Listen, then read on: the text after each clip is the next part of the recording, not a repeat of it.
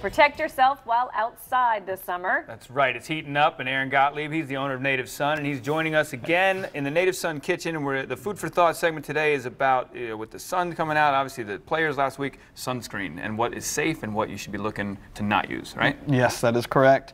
You know, I was in Hawaii at a family vacation when my daughter was 4, so about 14 years ago, and they banned sunscreen at the resort. Wow. And so I had to take it up front and go, is this okay? And we were using natural sunscreens with zinc and with titanium dioxide. And they said those are okay, but the oxys, the chemicals that they use in synthetics, was causing marine life to have cancer, wow, tumors in the turtles, and dead coral. And so that got me thinking about what is it doing to ourselves. Yeah.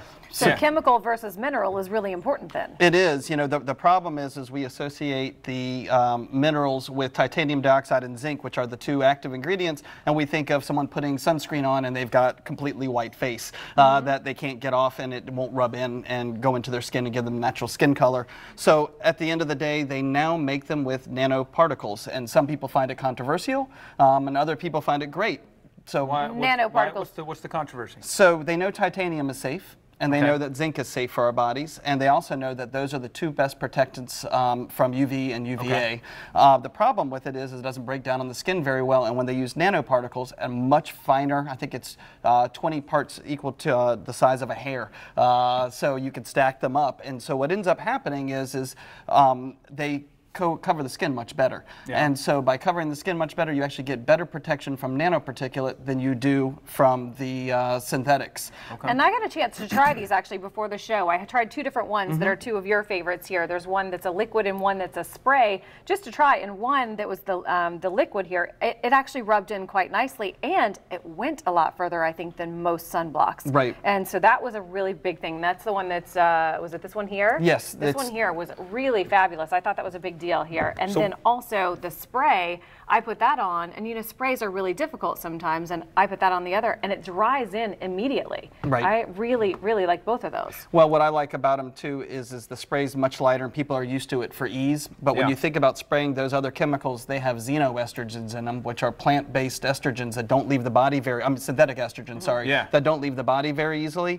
And so when you spray with this, you don't get that, and you get the titanium dioxide without the effects of all those other chemicals that will end up disrupting hormones and causing, we don't know, but we know that they're cancer causing in general. So when you get them from different places in the environment, you have a lot of concern. All right, so let's walk folks through. We've got some products here. Right. What should people be putting on their skin and what shouldn't they? Well, you know, on the sunblock, it was real easy. You want to stick with titanium and you want to stick with zinc. When you see nanoparticles, I wouldn't be so afraid of them because they're going to help them work. But if you go out in the sun and you do get burned, it's what do you do when you come home? And so there are homeopathics that use calendula, which is a marigold flower, and it takes the sting out of a sunburn. Okay. And so if you have anything in your first aid kit, that would be great.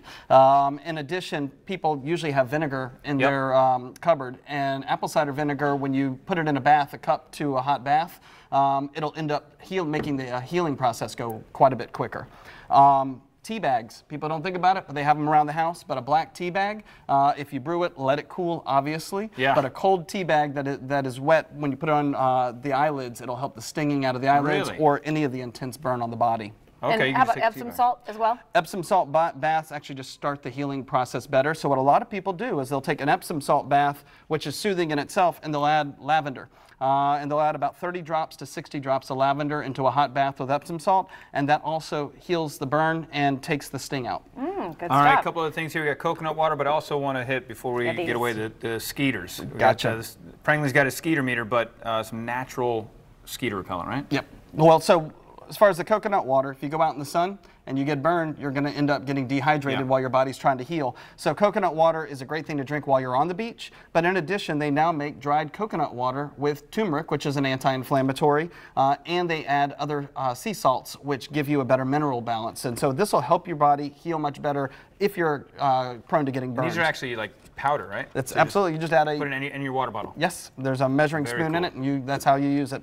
And then lastly, a lot of people don't want to put added chemicals on their body. And my thing is it's whether you're scared of DEET, whether you just don't want to put anything on your skin, we don't know exactly what to worry about on its own, but we know as a cocktail, we're going to have a lot of new chemicals in our body that our immune systems try to fight off. So I thought if you don't want to use sunscreen, this patio egg is probably one of the most famous, popular items in our stores right now. And the active chemical comes from citronella. And just putting on your patio will ward the bugs away without the smell. I'm getting a couple of those for the front porch because we sit out on it a lot in Springfield. Appreciate it, man. Hey, Takes thank care of you. the whole front porch, which is good. Yeah, All absolutely. right. We want to thank Native Sun for being here and sharing this great information. And you can visit their locations in Bay Meadows, Mandarin, and Jacks Beach, or just check out their website, which is nativesunjacks.com.